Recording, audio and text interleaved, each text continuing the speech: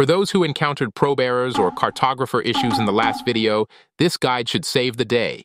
Today, we'll dive into reflashing the Cartographer firmware. And, confession time.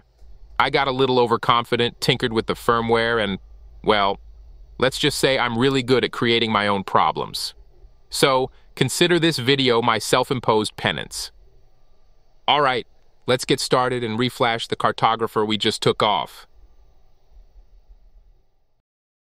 Following the instructions from the Cartographer guide, we'll go with the method of cutting a USB cable and attaching a JSTPH connector for communication. Cut the cable and strip off the outer insulation to expose 4 thin wires.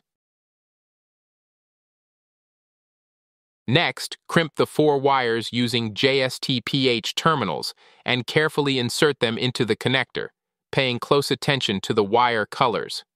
This step is explained in detail, with videos, on the website, so it's a good idea to check that guide. Here's the cable I made. What do you think? Having one of these feels reassuring, even if you tinker a bit too much like I do. Honestly, it gives me some peace of mind. Plug it into the Cartographer you removed from the 3D printer, and let's move on to the next step. By the way, I almost forgot. Don't forget to connect it to your computer.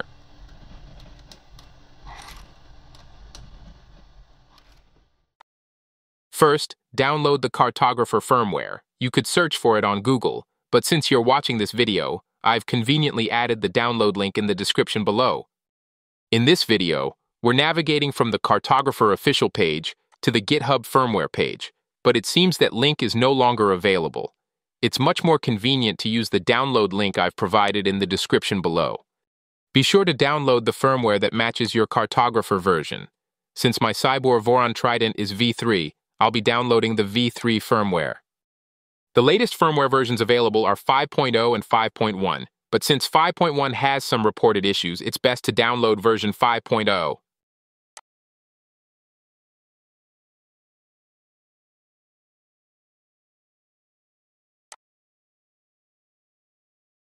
Here are 2 types of firmware, the Catapult bootloader and the Cartographer firmware. Thankfully, these are combined into a single bin file on GitHub. Download the full survey bin file. Also, make sure to choose the one with a CAN bus speed of 1 mem. Click on the full survey Cartographer CAN1M500.bin file, and then hit the download button on the right. Next, we'll put the Cartographer connected to your PC via USB into DFU mode. The official page does mention that this step can be a bit tricky. To enter DFU mode, use a metal tool, like tweezers, to bridge pad 1, boot 0. Once it's firmly in contact, tap pad 2, reset with another metal tool.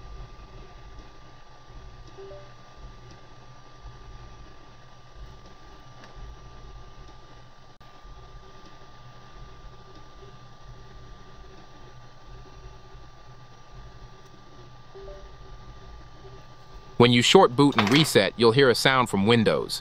It's a clear and helpful way to confirm you've done it correctly. You can check if it's in DFU mode by looking in the Windows Device Manager. Search for Device Manager in the Windows Start menu or taskbar and open it. Then, look under Universal Serial Bus Devices. If you see STM32 bootloader listed, you're all set.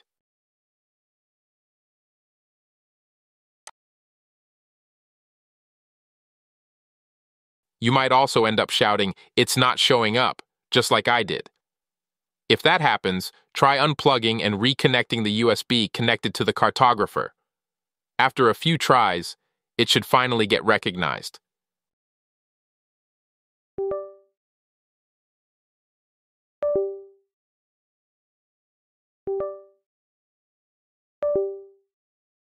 It finally got recognized on my 4th try. Once you've got everything set up, it's time to move on to flashing the firmware. For the flashing process, we'll be using STM32CubeProgrammer. Just search for it on Google and install it. In Japan at least, user registration was required to download the program. It might be the same for you, so be prepared for that. Version 2.14.0 of STM32CubeProgrammer is recommended. Version 2.16.0 has known bugs that can cause problems, and there's no need to use later versions either. So, let's stick with the stable 2.14.0 release. Please start it up once the download is complete. Once the program is running, click Open File in the top left corner and select the firmware you downloaded.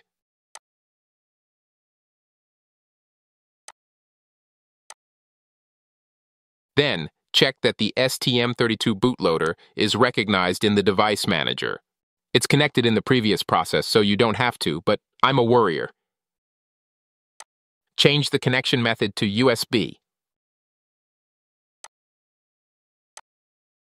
Port should, of course, select the USB to which Cartographer is connected. Then click Connect on the right side to connect your computer to Cartographer.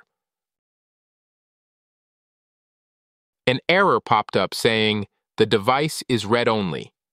Even adjusting the Cartographer's properties didn't fix it. It's quite a puzzling issue. If this happens, here's a brute force solution. Unplug and reconnect the USB from your computer repeatedly until it connects successfully.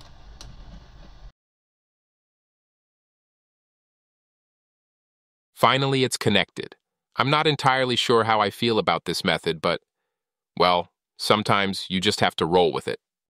Next, specify the address for the firmware flash. Since we're flashing the Catapult firmware, we'll use the default address 0x800000. If you're performing a different type of flash, there's a handy reference table on the Cartographer website, so be sure to check it out. Once everything is set up, click the download button to start the flashing process. Flush is complete. This completes the process. Now, disconnect the Cartographer from your computer and reattach it to your 3D printer. This completes the process. Now, disconnect the Cartographer from your computer and reattach it to your 3D printer. Before unplugging the USB from your computer, exit DFU boot mode by shorting the reset pin twice.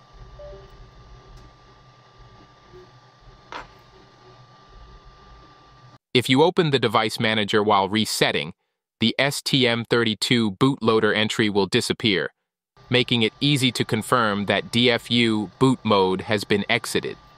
Additionally, once it's out of DFU mode, you can bring a metal object close to the Cartographer, and the blue LED will light up to indicate it's back to normal. Finally, it's time to reattach the Cartographer and wrap up this flashing adventure. Looking back, it was tougher than I expected, but hey, we made it through together. And maybe, just maybe, we've learned the golden rule. If it ain't broke, don't fix it. Laughs.